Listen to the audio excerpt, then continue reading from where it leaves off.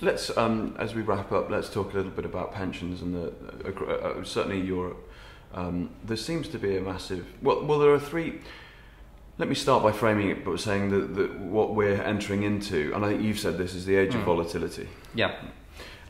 Just talk a little bit about the age of volatility. Well, partly what asset prices have risen with a complete disconnect to the physical economy. If you look at the American S&P 500, it fell down to about 666. That was literally its minimum value.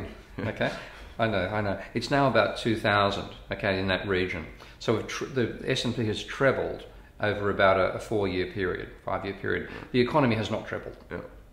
And Shiller's the lagging price to earnings ratio, it is overvalued, and it's been sustained largely by QE, because QE, basically when QE puts money in the hands of people who can only spend it buying financial assets, and raking off fees, of course, but when they buy something, they're buying financial assets, and that inflation is still there. Now, with QE going, and that is ending, then a major source of demand that gives the banks cash that they'd rather have in income earning assets, therefore they buy shares, isn't going to be there anymore. So that's one element of additional volatility. The other is we're having geared the private sector debt levels up so high, it's not going to rise anywhere near as much. This is an interesting point of distinction with China, by the way. Apparently, I've got to check the data, but apparently mortgage debt in China has increased by a factor of 4 over the last couple of years as people have piled into the stock market. American margin debt is back to pretty close to the peaks it reached in 2000 and 2007. It's not going to get much higher. So the capacity to lever up the system isn't there. The capacity of people to get out of the system in a panic moment at various times is much higher. So I think we're going to see up falter type behaviour by the stock market. And of course, when that goes on for long enough, then that further encourages people to de-lever. And that's the age of volatility. That's the kind of crux, if you like. That's the key one, yeah. Well, if you wanted to talk about it in terms of the mathematics of complex systems, we reached that point between stability and disorder, and we're going to keep on bouncing down into mini crashes all the time. And is this the champagne economy idea, this secular stagnation, this idea that you have the bubble drop, or however it's been justified in the US? No, this is where, I mean, you see the stuff being argued by Summers and co about secular stagnation. Yeah. The one element of that which is correct is there's a demographic slowdown. So you've taken out one of the two factors that gives you a growing level of GDP, the other being technical change. The argument that there's less successful technologies out there to move into it, I think, is nonsense. Yeah. Okay. The real thing is we've reached peak debt level, and a growing economy needs a certain amount of additional debt because that gives you additional money and additional demand.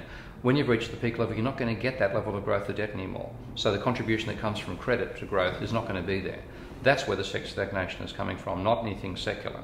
Right. So let's pick up the demographic element of this, because a lot of shortfalls within pensions surely further add to the volatility. If you give me a figure, if you were to mark, if interest rates were going to go up, so because basically pensions have been worked out on interest rates which were set at a certain level. They're not there now. No, those interest rates. And the returns are going to be there either in general. Yeah. Right. So if you were to mark pensions to market today, what would be the size of the shortfall? Oh God. I mean, it's an impossible question. It's an impossible question, but it's got to be something in the tens of % levels. Is it? I'd say so, because again, as you say, people have factored in this rule, the 4% rule. You take 4% of your principal every year and you'll be able to survive for 30 years.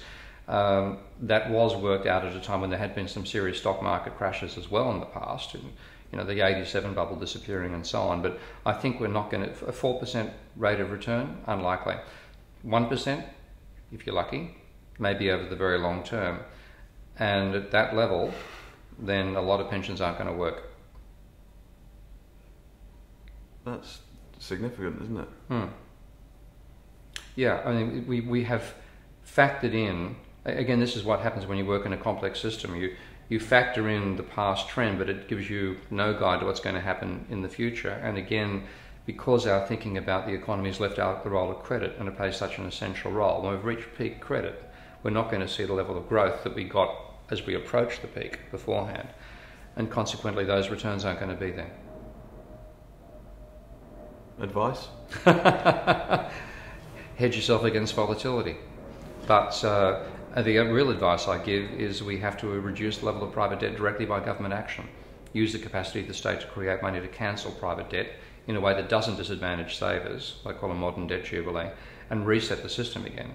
But we are highly unlikely to do that. The one country which might do that, interesting, I think, is China. Really? Because they could decide to give it a try. Yeah. And are they thinking like that? I don't know. But I know there are people in China who are aware of those ideas. And if they do it, they've got the capacity, the financial strength the government has to do something like that, to the stage where it's trusted by the people when they do it, is much, much higher than we've got in America or England. There might be statues of Steve Keen in various That's Chinese... a dangerous thing to say to somebody, mate, in China. I've seen a few of them topple at various times. So I did see there's amazing statues of Mao everywhere when I was there last time. Make sure those models are right, mate. Indeed.